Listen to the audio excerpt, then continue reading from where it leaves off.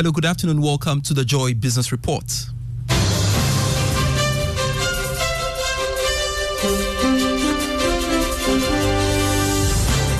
Coming up in this edition, Bank of Ghana hit hard at exporters failing to repatriate proceeds, warning that sanctions will be applied after the 60 days grace period. Also in this bulletin, the central bank has set end of December 2025 as deadline for all commercial banks to fully recapitalize to new levels. And a year after the domestic debt exchange program shows banks have been slow in recovering from the impact of the exercise. We'll hear from economist and political risk analyst Dr. Theo Champon. These and many more shortly.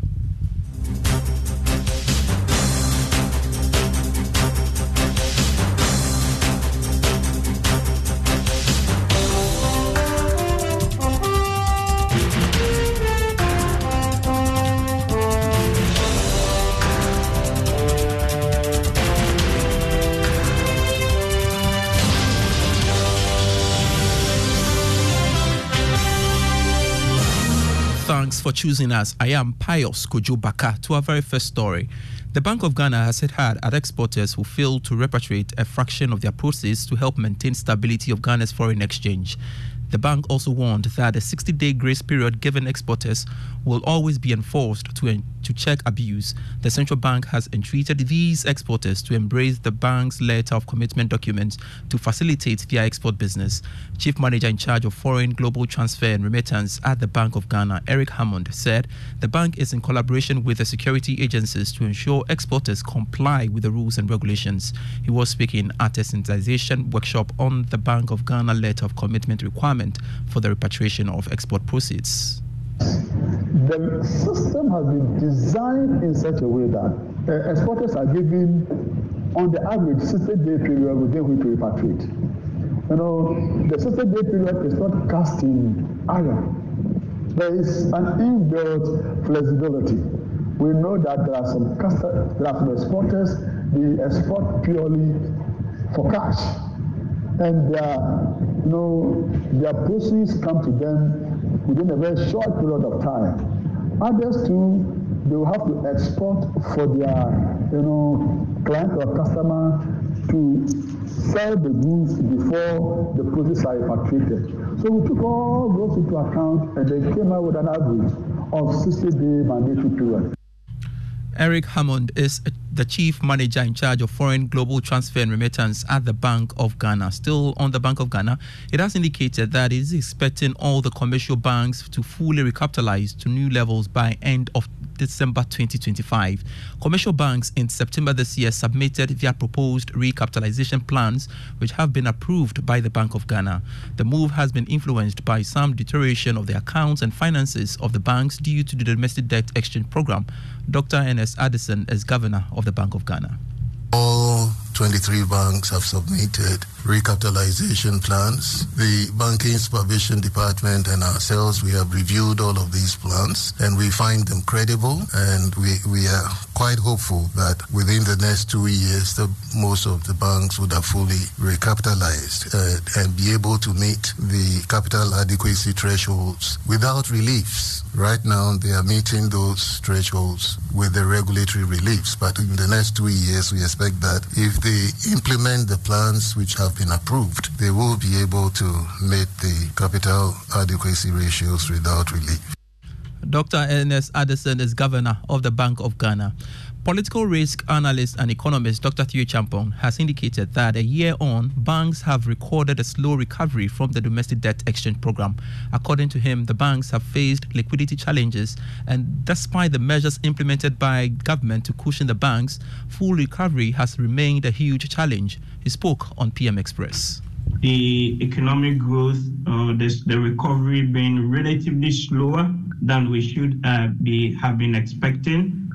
We've seen, of course, the impact on the banking and the financial sector, and even on credit provision. So you look at paragraph 117 on page 29 of the budget, and the government says that, quote, that outstanding credit to private and public sectors declined sharply during the period under review due to increased risk aversion of banks, partly induced by the impact of the domestic debt exchange program on the bank's, balance sheet. So that is the trade-off that people have had to go with. Dr. Theo Champong is an economist and also political risk analyst.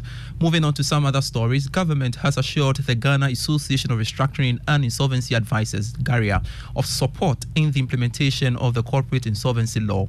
The law seeks to hold professionals to high standards and ensure that the integrity of insolvency processes are maintained to protect the interests of all stakeholders, including creditors, debtors, and the public. Speaking on behalf of President Akufo-Addo at the third presidential fundraising dinner in Awards night, Chief of Staff Akosua Fremosel Paris said, government is committed to law to help make and enforce good corporate governance. Which will discuss the corporate insolvency bill, which was undergoing review and consideration by the parliamentary committee. Fast forward to today, and we find ourselves having celebrated the passage of the Corporate Insolvency and Restructuring Act 2020, Act 1015.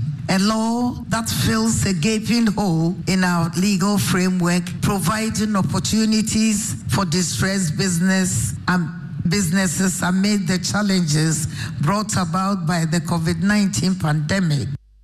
Chief of Staff Akosua Fremosel Opare.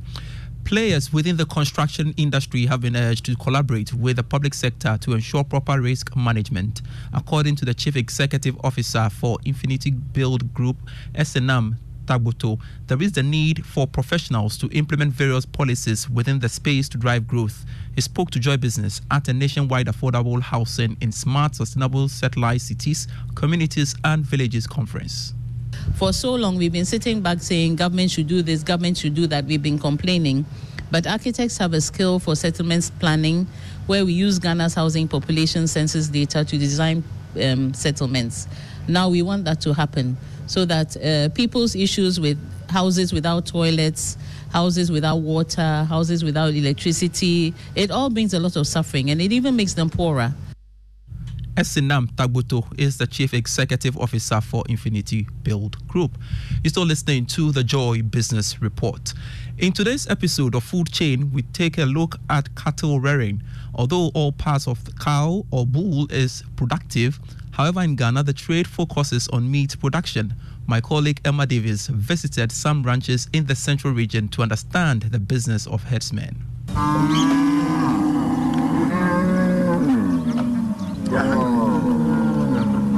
It's time for them to go to the grazing. That's why they are making this sound. Saliki Muhammad Ibrahim is a cattle farmer. He says cattle farming is a generational business. Cattle farming, this is our nomadic family, Fulanis. It's there for them like a tradition. They are growing their cattle for so many purposes, not only for selling to the butchers. Sometimes they sell them for their needy, buying clothes, buying food, medicine, and whatever.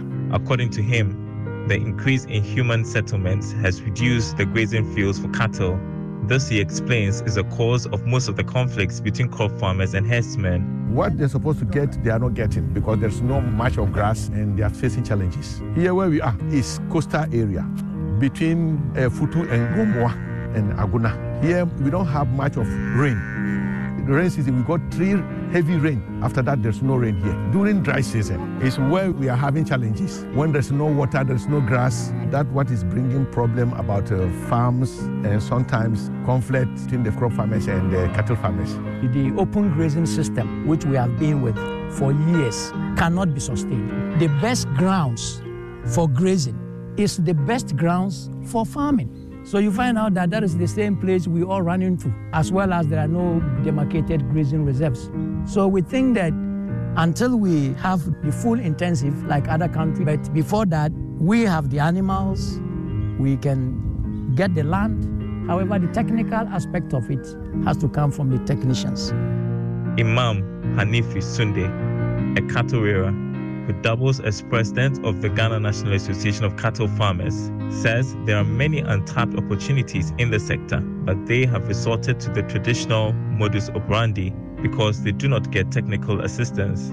So I can just say for beef, because the leather aspect too, we don't take it serious because the leather most of the times It's called Wele, and I don't know any company in Ghana today using the leather for any good purposes. However, we all know that the leather is something very important that is used for belt, for shoes, for bags. It's not being utilized well, the skin. Fatima Mahmoudou, who makes cheese, popularly known as wagashi, explains the process. We first of all put the milk on fire for it to get heated. Afterwards, you pound this stick, add salt to it, mix it with the milk, and sieve it in this basket. So about 10 to 15 minutes or 20 minutes, then it will get ready for you to put it in basket backwards. Then it will form into the shape and turn it into your rubber. So it's white, but some do cook it with another leaf that is used for wachi, for it to become brown. You can fry it. As of 2021, the world had about 1.4 billion cattle, with 841 million tons of milk consumed and 71 million tons of beef. Most cattle farmers across the globe have modernized their operations. Yet, in Ghana, this field is mostly dependent on open field activities. It is evident that Ghana needs to catch up with the rest of the world in this sector. And Food Chainers every Saturday at 6 p.m. on the Joy News channel. That's it for the Joy Business Report. Before we go, let me tell you about the EcoBank Salary Account. The EcoBank Salary Account is a special account designed for all workers of all income brackets desirous of receiving their salaries through EcoBank. With the EcoBank Salary Account, you are guaranteed all the benefits of a normal savings or current account plus many more. EcoBank Salary Account gives workers free life insurance cover of up to 10,000 cedis, 24/7 access to cash and e-banking services, internet and mobile banking services, high interest on savings, no minimum balance, ability to save through the EcoBank Save as you spend, a unique feature that helps customers to save and invest. Remember, the insurance policy covers death, permanent or temporary disability, critical illness, hospitalization, retrenchment, and more. Savings or current account holders at EcoBank do not have to close their existing accounts to enjoy the numerous benefits of the EcoBank Salary Account. Just ask your brand to switch your existing account to the EcoBank Salary Account. Non-EcoBank account holders should approach any EcoBank branch and ask for the EcoBank Salary Account. Switch your salary account today and enjoy amazing benefits at EcoBank. Call EcoBank toll free on 0800 003 225 wherever for further details. EcoBank, the Pan-African Bank. I am Pius Kojubaka. Thanks so much for your company. Ignition is next with Sami Fossen. Do enjoy.